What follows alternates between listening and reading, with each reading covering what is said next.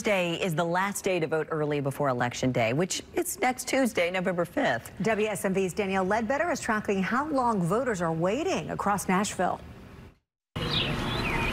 Calvin and Donna Smith decided today was the day they'd cast their ballot. Less than 5. We was in. As soon as we walked in, the lady asked us, she waited on us, got our ballot and everything, showed us where to go. We was in and out. Probably about 2 or 3 minutes. Which was even shorter than the last time they voted at the Bordeaux Library. It was a line last time we voted. It took about 15, 20 minutes. And they weren't the only ones. Very fast, easy voting, walk straight in, no wait. Meanwhile, at the Green Hills Library, poll workers there told us they've seen a consistent line every day since early voting started on October 16th. It's all the way back to the end of the library. Voters told us they waited anywhere between 15 to 45 minutes at this location.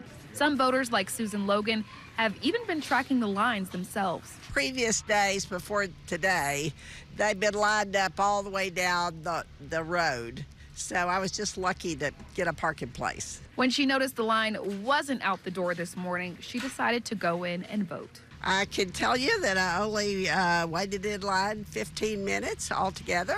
Early voting ends this Thursday, and tomorrow is the last day you can request an absentee ballot.